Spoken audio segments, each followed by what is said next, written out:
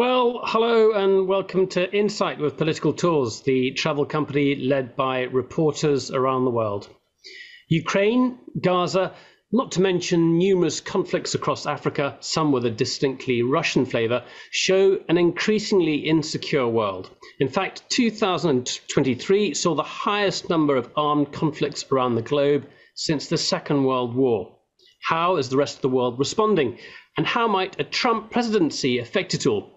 These were among the questions occupying a recent summit in New Delhi, and our guest today was there. She's the London-based Australian author and correspondent, Latika Bourke. Hello and welcome, Latika. Pleasure to be with you. Great. And where are you now? Because that's worth a little story in itself. I'm actually in Tonga, so it's 10 a.m. in the morning. I have been in Fiji and Tonga for the last week or so, and it's part of a program I've been doing over the last 8 months studying disaster resilience in the Indo-Pacific, which is absolutely something I knew nothing about before I began this program. And I'm now relatively across things like the Sendai framework, what Japan has done as a country to lead disaster resilience around its patch. But also really interesting time to be in the Pacific because, of course, a geopolitical contest is underway here, and you land on some of these tiny islands. The infrastructure can be good or bad depending on what patch you're suddenly travelling through. And you can really see the material struggle that's underway between the superpowers. And, of course, my native Australia is involved in that, in trying to keep the Pacific on side. I'd love to come back a little bit later, but let's focus on the main, what's a massive topic. Really what we're talking about is sort of geopolitical stability, security, global stability. And as I said in the introduction, the world really is going through a very difficult time. What was the purpose and the focus of this summit, of this conference, if you like, that you attended in New Delhi? Yes, so this is called the Raisina Dialogue, and it's set up in a very close partnership with the Indian government. It's run through an independent think tank, the Observer Research Foundation, and it, over the last decade, has built this forum into, I guess, the kind of premier geopolitical conference for India to talk about its strategic priorities. What was so fascinating about this dialogue was it took place in New Delhi a week after the Munich Security Forum in Munich, in Germany. Now, I didn't go to Munich this year. I went to Munich last year. And everyone who I know who went to Munich this year, and of course I kept a close eye on it from afar, was saying that everyone was just walking around depressed, in a bit of a death row, almost talking themselves into a bit of a crisis because, of course, Europe is so gripped by the idea that Donald Trump might be back in the White House this time next year, if I'm talking to you and your guest, Nicholas. And, of course, that could be existential for Ukraine. It could have huge repercussions for Europe. We know the Trump administration targeted Europe through steel sanctions, for example, in its first term. And then possibly NATO itself. Now, Trump has had a long history of not liking NATO.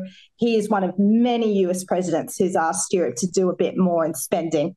Finally, they get the message. But the problem for Europe and NATO is whether they have been too belated in catching up to this message.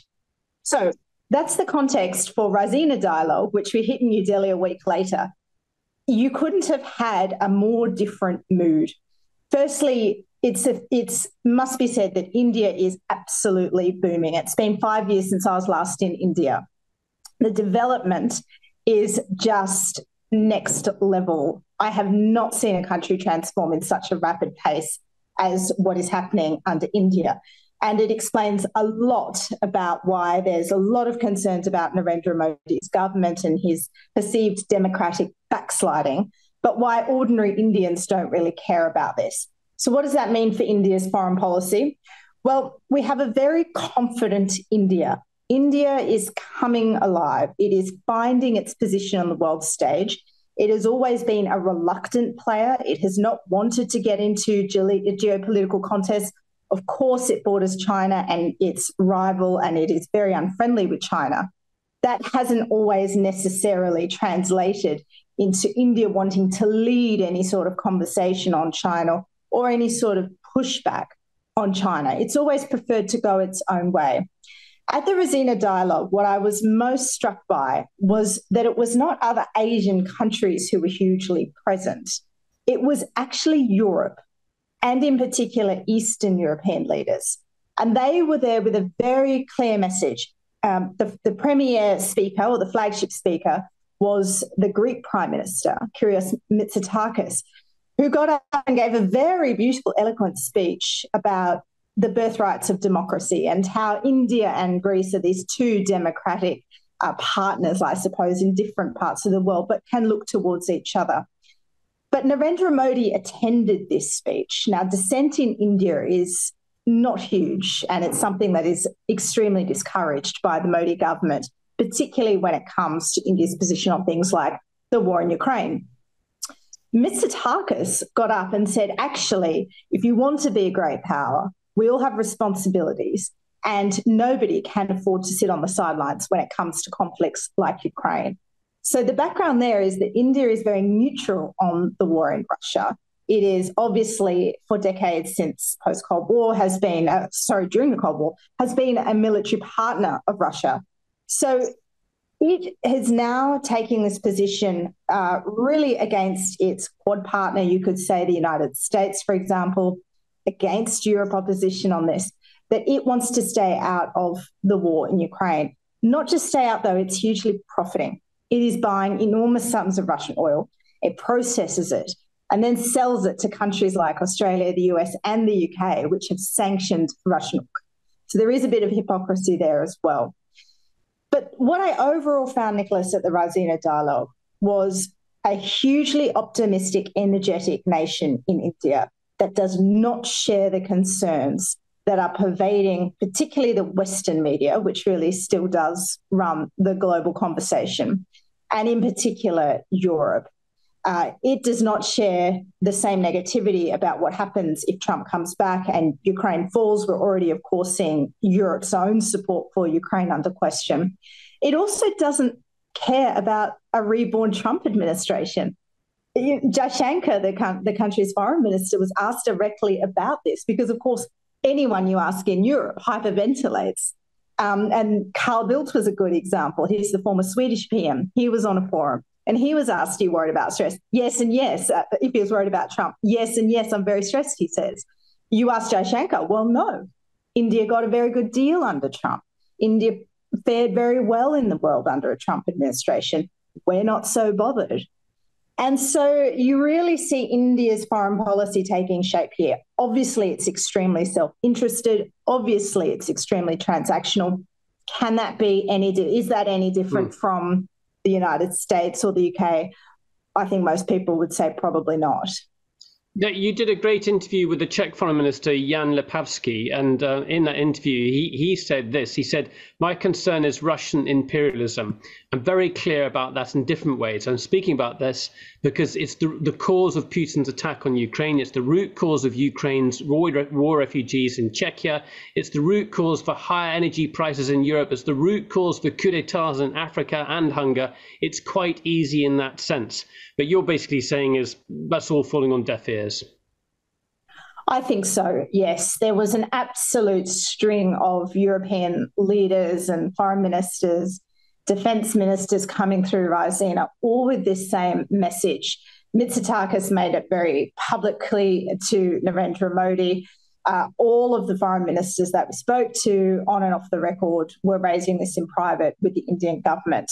Now, I'm not sure that's so productive. I think it is good for Europe to show up. I think it's good for Europe to consistently make its case in India. But I do worry that the more they seem to be pushing or trying to badger India into a position that is more sympathetic towards its own, it could backfire. And you do have a very confident, and I would almost say verging on cocky, foreign minister in Jaishankar. India is in no mood to be lectured right now by the whole world. They point to 2020 and say, well, when we had a skirmish with China, who actually took some part of our land on the line of no control. Where was the world then? Where were you all caring about sovereignty and territorial integrity? Well, we looked around and found no friends. So they've got a point. They really do. On the other hand, I do think India is playing a risky game here, because if Ukraine does fall, it has a weakened Europe. It could have, and if that is the consequence of a Trump administration, that's a very weak infighting America that you have. And I'm not massively sure that in that environment, China is a dormant kind of aggressor sitting on its border, just biding its time. That, if we look at all what the analysts say, could embolden China to then behave and act more aggressively. And India will no doubt be caught up in that, just as Taiwan would. So I do actually think it's a bit of a mistake for India not to be as open to Europe's complaints about this, because Ukraine, you do really have a very clear case of territorial integrity being compromised. And it is going to be existential for Europe, whether the rest of the world likes it or not, if Ukraine does fall this year. Did you get a sense? I know there were lots of, commanders of general staff, a lot of big military figures, both from France, the UK, and the US. Did you get a sense of what their response was to a looming crisis in the Pacific, if there was conflict with China? And I think I'm right in saying there's certainly a growing fear of that conflict coming, and how the region, how the Pacific should deal with it. Did you get a sense of that there? Yes, this is one of the more, I think, troubled aspects of where foreign policy is going for Europe. Europe is suddenly in this desperate tilt or effort to make itself be seen, to make itself be visible in the Indo-Pacific. We've had Macron here in the Pacific over the last 6 or 8 months, I think it was. We have no shortage of European leaders, whether they be military or government figures, heading to dialogues like this to say, hey, we're showing up. So Ben Key, for example, the first Sea Lord of the UK, was also here, was also in New Delhi, along with the French. And they were all trying to make the same point. We're here in the Pacific, we're here to stay, and we consider this part of the region as important to our security and the global order, and underlining the importance of the international rules that govern our safety and prosperity. The trouble is, a lot of these countries do not have the resources to back up what they're saying. And Britain is a really clear example of this. It wants to send a warship every kind of 3 or 4 years. Now, that's great. AUKUS is obviously going to be a great program if it gets up. I think there's a lot of concerns about whether we will actually... That's the submarine program backed by the US and the UK along with Australia. Exactly. And I think there's a big question. We can talk about that a bit later, but there's a big question about whether AUKUS, in delivering nuclear propelled submarines to Australia, will ever actually come off. So we have the UK wanting to be in the region. We have France wanting to be in the region. But to be honest, I'm not sure that it's taken as seriously as, say, when the US says, well, we're going to pivot to Asia, or we're now going to make the Indo-Pacific our priority, which is something that the Republicans certainly say. And I do think people take them seriously when that is said. So I want to come to another interview you did, because you did a lot of great ones there. And this is with Tony Abbott, the former Australian Prime Minister. And I mean, we're pivoting slightly away from China, but it's dealing with that capacity to deal with existential threats, the threat from China, in this case, the threat from Russia. Tony Abbott had a particular message, and it's not a new one for him, but he certainly repeated it in an interview with you. What was he saying? Well, Tony Abbott's a very interesting figure. He's an extremely controversial political figure in Australia. He's considered to be very conservative and right-wing, and by conservative, I mean culturally conservative. In Australia, the right-wing party is called the Liberals. So that gives you a kind of sign of how, mainstream the Liberal Party is meant to be in governing for all of Australia. Tony Abbott is certainly to the right of that. Now, he was in power actually when MH17 was downed. So Russia for him has always been a particular agenda. Australia was very scarred when MH17 went down. There were 38 Australian citizens and residents, including children, on that flight. Beautiful little family in Perth. And the country was really horrified. And it was one of the few examples of where what happens in eastern Ukraine, which is a country Australians did not pay a lot of attention to before, I would say, the full-scale invasion, and only in this instance when MH17 went down, can have direct consequences in the safety and indeed the lives of ordinary Australians just trying to get home. So Tony Abbott, very famously during this time, threatened to shirt front Vladimir Putin. Nicholas, do you watch Australian football at all? I'm afraid I know you have to explain what shirt front means. Okay, well, I don't watch this particular code of football either, so I had to be informed what shirt fronting meant. Now, it's a very aggressive AFL move on the pitch. So essentially, Tony Abbott is saying, I want to take the beef to Vladimir Putin. A very colourful way of saying, I've got a beef with this guy and I want to take it up with him. But this was, I guess, a kind of indication of the value sense that drives Tony Abbott on this issue and how viscerally he personally felt about Russian revanches, Russia's agenda. So when Ukraine has happened, Tony Abbott has come out and been one of the staunchest and clearest advocates of Ukraine. And Australia's own support for Ukraine has waned since the change of government to a Labor government. And Tony Abbott's been very unhappy about that. For instance, Australia still has not even reopened its embassy in Kyiv. What also troubles Tony Abbott is the behaviour of the US Republicans. I mean, these are his political brethren. And a lot of his own mates in his Liberal Party in Australia are very close to some of these MAGA Republicans in the United States. And here he diverges very strongly from where I guess you could say that strand of conservative right-wing politics is heading. And so I bumped into him at Raisina and we were having a little chat and I said, look, what is happening, in the US? And he says to me, look, isolationism is just rampant. So he agrees to give me an on-the-record interview. And I really did try and press him as to why he thinks the Republican Party has gone so far to the point where you see right-wing figures like Tucker Carlson holding, I guess, 2-hour, love-ins with Putin in the idea that this will be beamed back to MAGA supporters and they will therefore continue with their program of saying we should withdraw support for Ukraine. Abbott, classic Abbott, gives me this terrific line where he says, well, one of the baffling things about Trump is kind of sends everyone a bit crazy. On the left for years, we've had this thing called Trump derangement syndrome. But then he says on the right, it seems in some quarters of the GOP, we're experiencing a Putin fascination syndrome.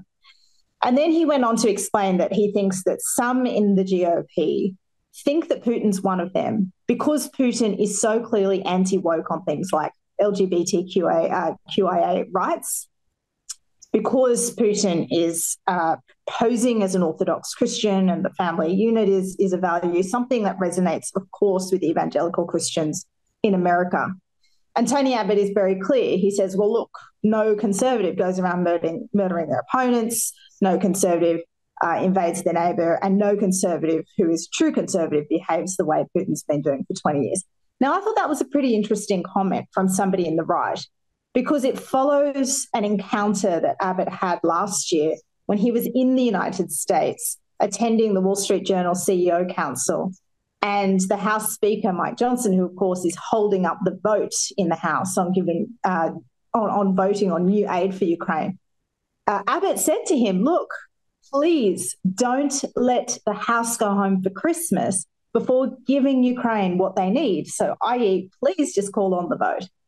And clearly Mike Johnson did not heed what Abbott had to say. But I think what you're seeing there is this enormous fracturing that is taking place in the right around the world.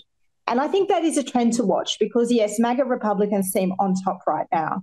And if Trump does come back in, Nicholas, it's automatic that his grip on the Republican Party is fairly permanent for the foreseeable future. That is not a view that is shared by right-wing parties necessarily around the world. And I think it is incumbent upon the right wing, like Tony Abbott has been doing, almost a bit like Boris Johnson has been trying to do as well. David Cameron, to I think lesser effect because he comes from the moderate side of the Conservatives in the UK, has also been making similar pleas. Now, it could all fall on deaf ears, just like the prior conversation we were having. But I do think it's a very noble thing that they're running around doing. And you can only contrast that with, for example, the behaviour of Liz Truss, who went over to the United States to promote herself rather than a cause. And did Tony Abbott give you? We've just come back from the States. We were in Iowa during the caucuses. I won't say just. This was in freezing January. But I was struck really by two things. One was how huge numbers of ordinary Americans don't have an issue with voting Trump. And when I say they're not the sort of MAGA brigade, they're just, the mid-level bank manager or somebody who's got a farm, and they don't see it. They think that he's got some kind of appeal, but he's a conservative like them, and he said some lousy things, but we're going to vote for him. He's better than Biden. Biden's the bigger threat to democracy. So I sort of get where that's coming from. But what I can't, what I said to a couple in a bar in Denison, Iowa, was, we're worried about Ukraine. We're really worried about Russia. This matters to us, and it just doesn't matter. It doesn't matter to them at all. It doesn't come into their lives. It's just too far away, and I get that. It's not relevant. But did Tony Abbott give you an explanation as to why the leadership of the Republican Party stick with this? Did you get any sense of that? I'm maybe asking a question you can't answer.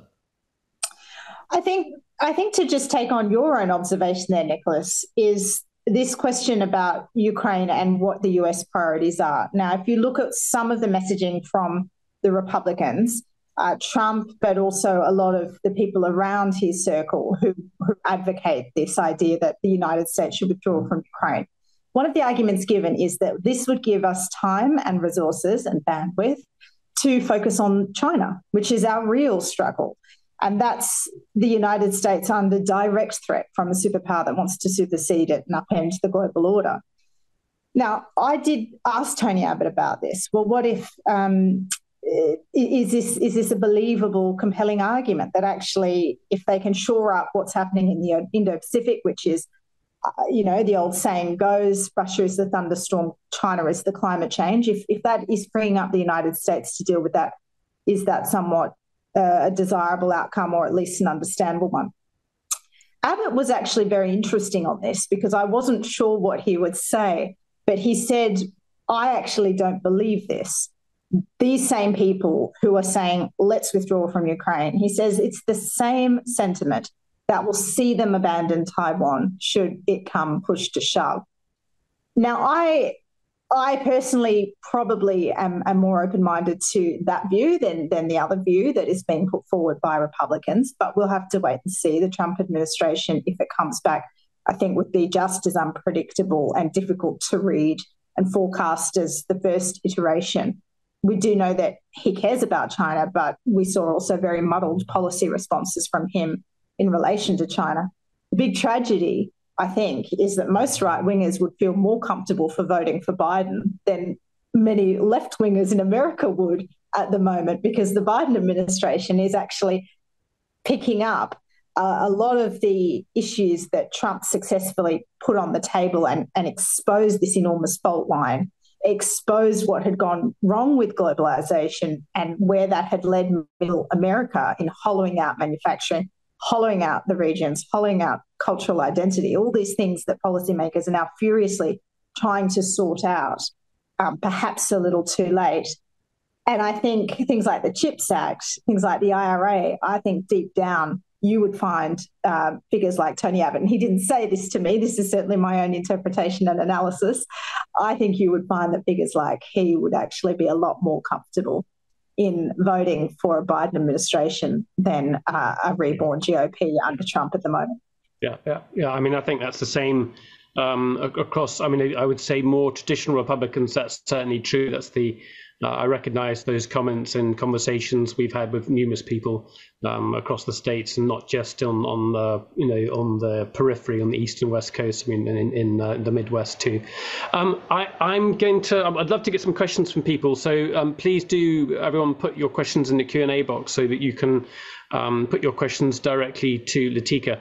One thing I'm going to mention is Latika's got a great Substack site where she posts a lot of her articles. She also posts what she's reading each week. And there's some, and I'm going to come on, and I want to pick up on some of those articles in a second. So, and I think we'll share the Substack and the chat to the side so people can see that. So we'll come into that in just a second. I want to talk a bit about, because you're there, you've got expertise in the UK and also Australia. So I want to pivot a bit and move a bit away from the global security or insecurity disorder and talk a bit about UK politics. Here we are, we've got a general election in the offing. There's talk about, could even happen in May. It's probably most certainly going to happen by the autumn, if not in the autumn. You wrote an interesting article quite recently, in January, I think it was, about what the UK Conservative Party could learn from the Liberals in Australia. Just first of all, tell us what happened to the Liberals in Australia and how that's a parallel for the Conservatives here. Yeah, there's two really interesting parallels that have happened between Australian politics and UK politics. And of course, a lot of the same figures operate between the two jurisdictions, including myself, I suppose you could say, Nicholas. So it's a good way to observe what's happening. I'll say from the outset, though, I'm very cautious, and I do think it's a bit of a mistake in the UK to reach for these Australian solutions, which I see a lot of, both in political campaigning, both in the policy sense, and also just in the media. This idea that things that work in Australia or were successful might and could be transplanted just as easily onto the UK. I think that's a mistake for some very clear reasons, which I'm happy to explain a little later. But let's go to the Liberal Party. So the Liberal Party, the centre-right party, was booted out of government in 2022, I think. I'm losing track of the years, Nicholas. May 2022. It was a very unpopular leader, Scott Morrison, leading a very old, by our modern standards now, three-term government in the centre-right. And people really, really disliked the leader at the time. He had led them through COVID. They felt poorly. And he was not a very popular prime minister. So it should have been an absolute romping for the Labor Party. It was only a few seats that they needed to win. But actually what transpired on the night was the lowest ever primary vote for the Labor Party. They did win, but just. I think it was by one seat in the immediate kind of count. Counts in Australia take a long time now because we have preferential voting and it's compulsory voting. And because of the narrowness of the votes, outcomes can take weeks to decide. In the old days when I was growing up, you'd know on the night. Now, of course, there's a lot more contestability. And so Labor scrapes on into government. The Prime Minister is Anthony Albanese. He's a very, very poor campaigner.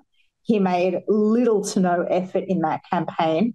And more worryingly, he made no attempt to really put a very daring or Labor policy agenda on the table for what he wanted to do.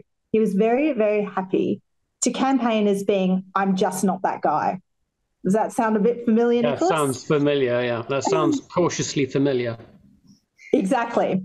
Now, what happened was everyone thought the Liberals, which were decimated, they lost a truckload of seats, including in the metropolitan heartland. So these were seats that the former prime ministers had held by wet or progressive centre-right figures.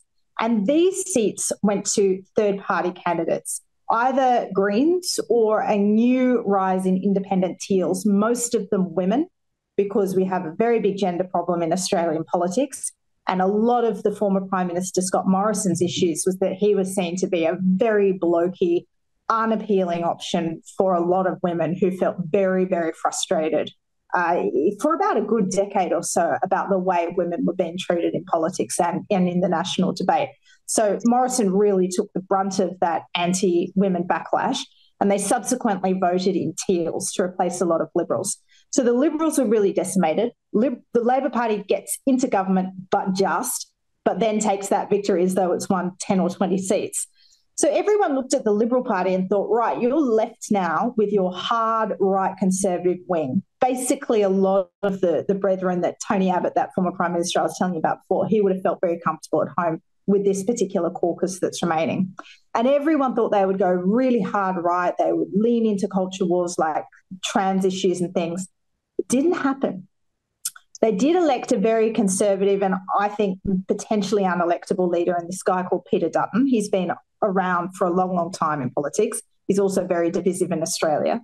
But what he has actually done is stabilise the Liberals. He has placed a premium on internal unity. And what has happened is remarkably, the coalition has started polling neck and neck with Labor. That should be unheard of. I mean, Labor should be in its first term in its glory days. It had an extraordinarily long honeymoon. But what happened, Nicholas, and this is contained in a second piece I wrote, which I know you will have read, is that by about 18 months in, they kind of ran out of having anything to do. Because it turns out if you run for government by just not being the other guy, i.e. just not being Rishi Sunak, you get midway through your term and you've not got a lot to do. The honeymoon's over. People no longer give you credit for not being that other guy. They're now looking at you and saying, what are you doing to fix my cost of living? What are you doing to bring interest rates down? What are you doing to protect me from the external threats we face? And unfortunately for Labor, they have found themselves not in a great position being able to deal with this. They put up a referendum on an Indigenous voice to Parliament that absolutely tanked, and everybody could see that a mile off, well, I certainly could, that it was going to fail. Again, the Prime Minister did not campaign very well. He put little to no effort in. And so he's facing election. It could be as early as the end of this year or it could be next year. And I think the expectation is that he probably would get back in, but he could be facing a minority government situation. Okay. That's certainly not the position he should have been in.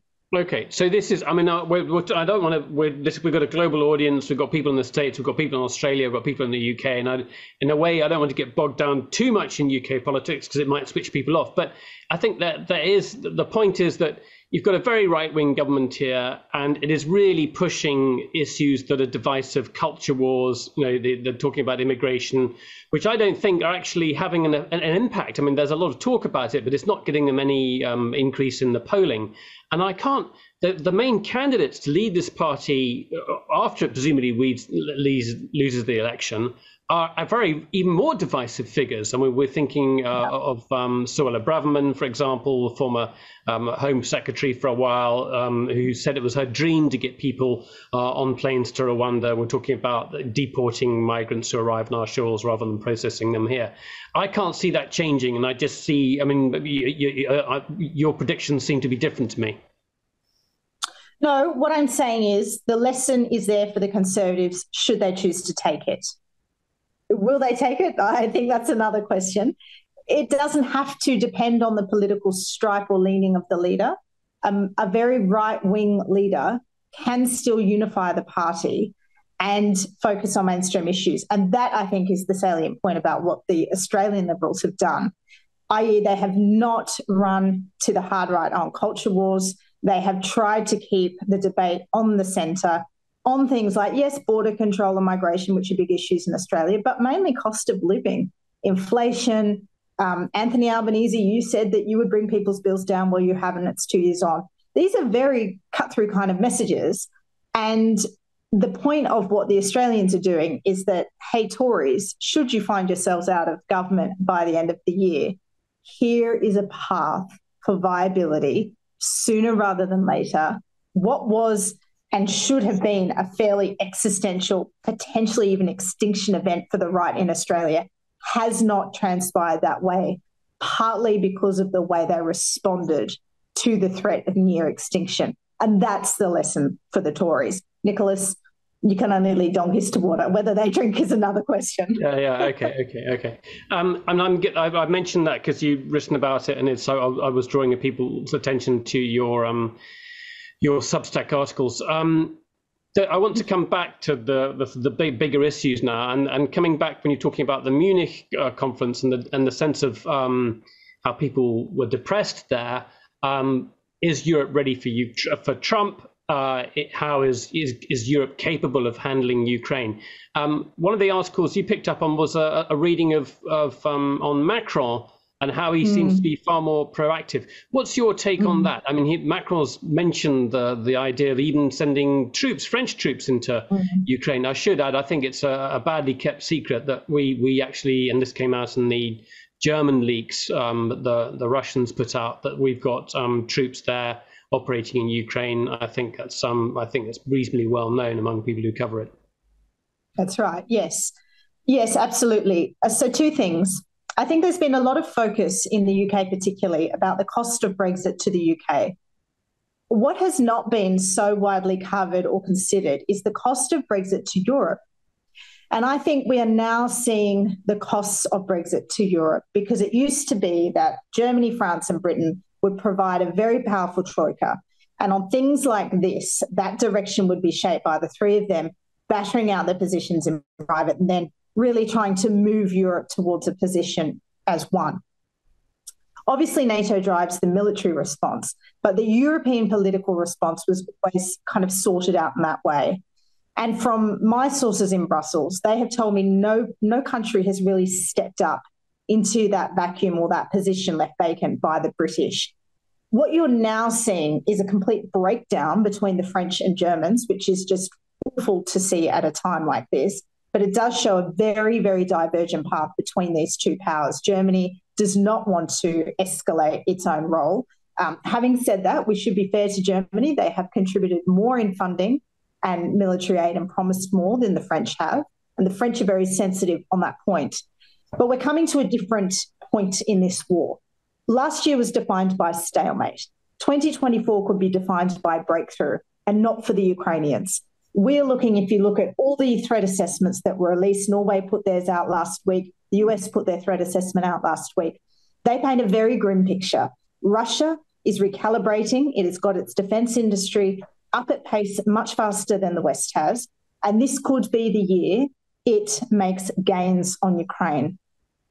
So I think this positioning by Macron has in many ways come out of the blue and come as a surprise, because it goes against Macron's own positioning at the start of the war, where he was actually seen and portrayed, whether unfairly or not, as almost a bit of an appeaser to Putin, trying to hold meetings with Putin, get him still negotiating when it was very clear that Putin had made up his mind to invade. And so you're now seeing a troika emerge today. I think Tusk and Poland and Germany and France have held a meeting, and there's some talk about whether Poland, which is actually carrying out the real Zeitenwende in Europe, it has increased its own defence spending by 4%, much more than most of the NATO allies, whether it could fill that position left by the UK. I'm not so sure. I think it's a great tragedy that Britain is not able to find a way to lead this similar security conversation. I know Labor, if it's elected, wants to have a greater security partnership. I'm not sure the climate's there. There's a lot of PTSD in Brussels about Britain, and any kind of suggestion of let's get a bit back closer, let's get back into bed on a couple of things. Everyone I talk to says, guys, just leave us alone. Please keep your drama in your own house for a while. But I think that is the dynamic that underpins everything of what Macron is doing here. He's searching. He looked around and went, who's the leader of Europe? It's nobody. Why isn't it me? The problem Macron has is that he's domestically unpopular at the moment. He is also under attack from the far right in his own country. And Macron is also inconsistent. He has said a lot of things over the years, and he's a very creative thinker, but he's not always the best assessor strategically. I mean, it was he who made the infamous comment now that NATO was experiencing brain death. Well, hello, look forward to where we are now, and NATO has expanded by 2 countries. You have 18 of 31 allies actually finally hitting their defence spending targets of 2% of GDP compared to a decade ago when that was just 3%. So things like that really do haunt Macron's ability to fashion himself as the leader of Europe. And of course, Nicholas, there's always, I think, a little resentment about French vanity when we're speaking about the French and whether they're the true leaders of Europe. There's debate about a new Secretary General for NATO. Does that matter in the big scheme of things? Does that really matter in terms of these key questions? Yeah, it does. And I think that's also playing into this because Eastern Europe doesn't want a complete coronation of Mark Rutte, who is perceived to be the shoo-in for this role. He's been endorsed by the United States, the UK, and most of the big Western European partners. So notionally, that should be game over. But the Europeans, Eastern Europeans, are going to put up Latvia, a Latvian candidate. And there are a lot of important voices swinging in behind that. Some of those voices are the same ones now supporting Macron. And here I'm talking about Lithuania, Estonia. Also, even Finland has now changed its position and come out just in the last 24 hours, supporting the idea of Macron opening this conversation about potential troops in Ukraine. And I think it's important to stress there that there are some dimensions of this debate that Macron is trying to trigger. Whether it's completely supportive of troops or European troops or French troops or NATO troops in Ukraine, that's a bit different. Actually, what we're seeing now is a lot of leaders saying, yeah, I think it's okay to put on the table that at some point in time we might need a carefully targeted mission to Ukraine to support Ukraine, and that's not something we should rule out because at the moment Putin will take anything else as a green light to keep going and do whatever he wants to break Ukraine. So I think for the first time we're seeing Macron, he may land this pitch he's making. Yeah, so in a way also there's the contrast in Russia's says that he can do what the hell it wants and Europe's incapable of doing anything, and it's a riposte to Russia's aggression, trying to sort of whip up a bit of confidence at the same time. Let's take some questions. We've got Alan Livingston, who's in Texas. Alan, just open your microphone and put your question, which I think is more about Australia. Go ahead, Alan. Yes, thank you, Nicholas. I'm very much enjoying the conversation here. My question is there much continual controversy in Australia with its trade with China, especially in strategic minerals? I've also known that the environmental lobby at one time was very strong about the shipping of Australian coal, and I wondered how that's changed. I didn't put the question on my written question, but I'd also like to know if there's any comments there on what's going on in the Middle East and in Gaza, what the Australian position might be in other countries in the Middle East. Alan, that was a great question. Thank you so much. Yes, really good points. The trade one is absolutely fascinating. So you might remember that during the pandemic, Australia was subjected to huge economic tariffs by China. The former government under Scott Morrison requested an inquiry into COVID-19, the origins of that virus. China did not like this, and they imposed almost overnight, out of the blue, 80% tariffs on barley, 212% tariffs on Australian wine, and many other goods like lobster and coal. Now, the Labor government came into power saying we're going to stabilise that trading relationship with China and we're going to try and get these tariffs lifted. Under the former government, we had started WTO disputation against China. China came to the Australian government after the change and said, look, would you mind ahead of this review coming down, which was widely reported was going to be unfavourable to China, would you mind if you pause this, gave us a few weeks to reconsider, and we'll come back and look, wink, wink, nudge, nudge, we might have lifted the tariffs. That actually happened on barley last year. The Australian government's very confident that that's about to happen on red wine this year. And what we saw very fascinatingly last week was the Australian government coming out and saying, well, this vindicates our preferred approach of dialogue over disputation. So that's a real divergence now that we're seeing in Australia on the China relationship. It is widely perceived that the Labor government has taken a much softer line with China. Under the former government, China and Australia did not speak. Relations became so bad that China wouldn't pick up official phone calls, so it wouldn't take communications from the former Prime Minister. Fast forward a couple of years, under Labor, Anthony Albanese, the Prime Minister, was rewarded with a very big state visit to Beijing just a couple of months ago, actually after he went to the United States. So in terms of the society, there is still a lot of anxiety about China in the Australian community. And in terms of economic dependency, everybody knows that it's not an ideal situation. Australia is still by far dependent on China for its two-way trade. In fact, the terms of trade with China have gone up since the pandemic. So while the Australian government and while many business and industry bodies have made a big show of saying we need to diversify, in actual fact, the opposite has happened. We've actually increased our trade with China. The next big boom Australia is about to experience, having had a coal boom, having had an iron ore boom and a gas boom, is a critical minerals boom. Right. I was looking at the statistics just a couple of weeks ago. Most of that lithium, including 1 month, 97% of that lithium was exported to one country. You guessed it, China. Now, it then reprocesses that lithium, turns it into batteries, and guess what the top 6 models, where the top 6 models of EVs that are currently sold in Australia come from? You guessed it, China. So I don't think Australia has learnt the lessons, and I don't think that debate is honest enough in Australia. Deep down, everybody knows that that dependency is not desirable, but it's very, very difficult to break that dependence. For example, Australia just tried to negotiate an agreement with the EU, and that failed after 5 years of negotiations, all over about 10,000 tonnes of beef. So it's becoming very difficult to look around and see other trading partners in this sort of environment. And it's very easy, I think, for many Australian businesses to just go back to what they know.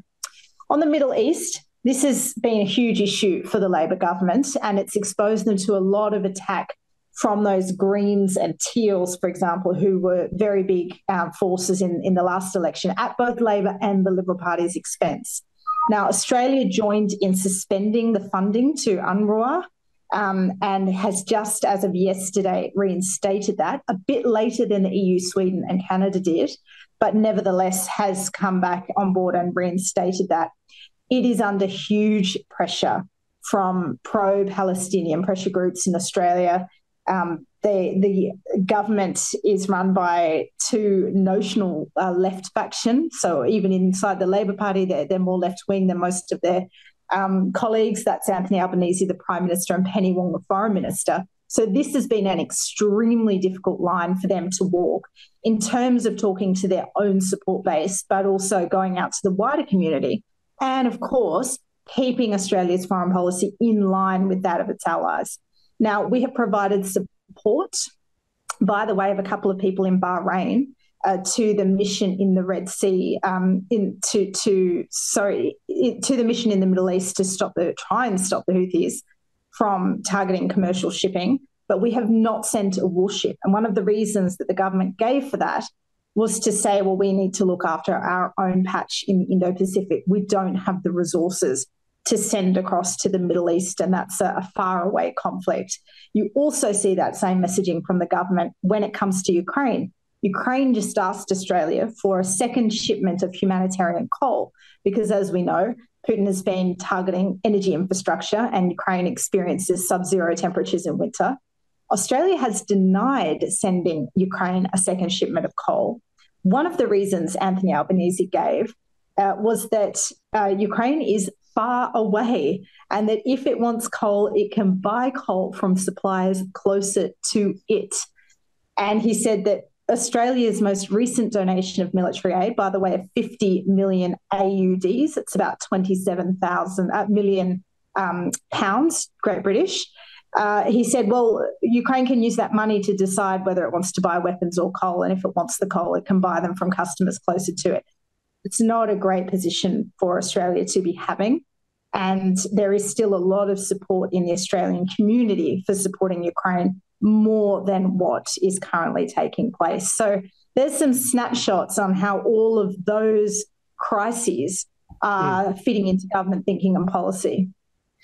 I want to, I'd love more questions. Otherwise, we'll be wrapping up really within the next 5 minutes or so. So if people do have questions, please do put your question in the Q&A box so you can get the last quick question into Latika before we finish. Latika, what can you see? What we've mentioned Gaza briefly. I mean, the impact of this is huge within the US election. We're going to go to Michigan.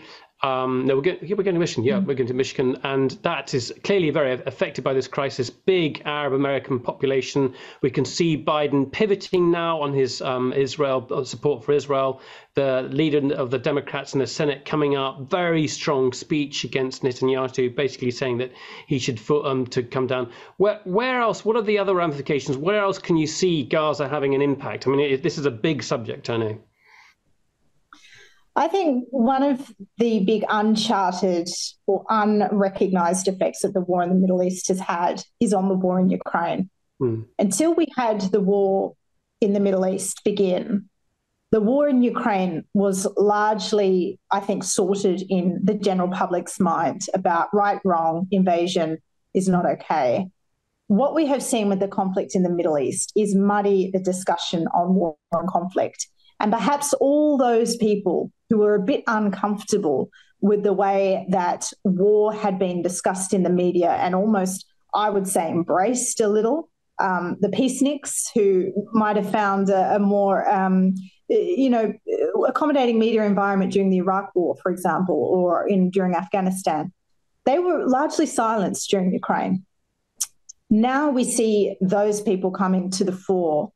And that, I think, has had flow-on effect for the conflict in Ukraine. I think there is huge conflict fatigue setting in amongst the public. But this is so dangerous because reading through the US threat assessment, for example, which was released this week, the overwhelming and overriding message from that document and indeed from the Norwegians as well, and there's been multiple other jurisdictions put out their threat assessments, is that actually conflict's here to stay. If we had a hope when these conflicts began, say October 7 last year, say February 2022, that they might be wrapped up in a year or two, or that Israel might somehow achieve this fuzzy goal of eliminating Hamas in the Gaza Strip, we might have thought that would have been concluded by now. And I think you see in the frustration in the United States that they had clearly hoped this military operation would have been concluded by now. That, I think, is going to set in this conflict with ongoing fatigue at a time when those conflicts are actually at risk of not just enduring, but spilling over, widening and escalating. Yeah, depressing stuff. Well, listen, I think we're gonna leave it there, Latika, without more questions. We're going to end on that depressing note. Yes. No, I've got one. I can see one hand going up. So I will take what we do. It's within our allotted time. So I've got a question from Lois Towart, who I think is in Sydney. So go ahead, Lois. Hello, Latika. I'm also very interested in the disaster resilience in the Pacific, also coming from New Zealand. There's a few questions there, but really what I wanted to find out a bit more about is historically Australia has always done very well economically out of wars because we supply a lot of stuff that gets blown up or used in wars. How is that feeding into the current levels of conflict in that we're a long way away, but we can actually do very well out of any conflict? Lois, that's a really good question. There's two ways Australia's done very well out of this war, less so by sending things that blow things up, to use your fantastic expression there. One is gas. Australia's benefited enormously from the disruption to the gas market that began as Europe tried to wean itself off Russian gas in the immediate aftermath of the invasion in Ukraine. The second, which I'll be having a report coming on my Substack soon, so you can look out for this, is oil. As I mentioned before, India is buying a lot of this oil from Russia and processing it, then reselling it as Indian oil, so it's no longer Russian product. That means it's there for countries to buy, even countries like Australia, like the United Kingdom, like the United States, who have sanctioned Russia and said that oil is not okay to buy. Those countries are now buying in huge quantities that oil that India is refining and reselling as Indian oil. So that's just two small ways that the Australian economy is actually benefiting from the war in Ukraine. And that's actually been one of the reasons, particularly on gas prices, which the Australian budget came in surplus last year, astonishing everybody, and I think the Labor Party as well. That's actually one of the arguments that many critics of Australia's perceived lackluster support for Ukraine say is, well, you guys have actually economically benefited from this war. It's probably incumbent upon you to give a little bit more back to Ukraine as it's fighting for a global order and a global trading environment that actually secures your own economic prosperity. The other thing I would say, going back to your question about things that blow things up, don't underestimate the huge advertising PR wonder that Ukraine has done for Australia on the Bushmaster. The Bushmaster is a vehicle that was used in Afghanistan. It's very, very good against things like IUDs, and it is something that is manufactured in Australia and Victoria. Now, Ukraine has been begging for these since day one of the war, and we sent them a fair few. And Ukraine, every time Zelensky talks about a Bushmaster, there's this saying that's going around that he's essentially propping up Thales, the defence company which produces these in Victoria, and the Victorian market for decades to come, because he's telling the entire world how great this piece of military kit is. So we're going to have a long-term benefit just in our defence procurement and defence export industry as well. Well, that's quite something. What I'm going to do before wrapping up is I want to share Latika's website. There it is, what she's reading. There's the interview on the left-hand side I mentioned with the Czech minister. And there's another story I'd like to have covered, but I think we've run out of time. And that was a little bit of a scandal about Australia's spy master exposing an Australian MP who was accused of, what was he accused of, Latika? You might as well mention it briefly. What was he accused of, the MP? Well, basically selling out Australia to a foreign country, which wasn't named, but we assume was China. And this MP wanted to lead fellow colleagues and academics and co to a delegation on China, where they were subsequently met by a bunch of Chinese spies. Nice stuff. Yeah, lovely stuff. Well, listen, what I really like about your reporting is the breadth of it. You really managed to cover a huge amount globally, and it's always very, very well informed. Thank you very much indeed for your time here. It's even though you're way across the world, you've devoted time to come and talk to us. I'm very grateful. Thank you very much indeed. Thank you very much for having me, and thanks for all the great questions.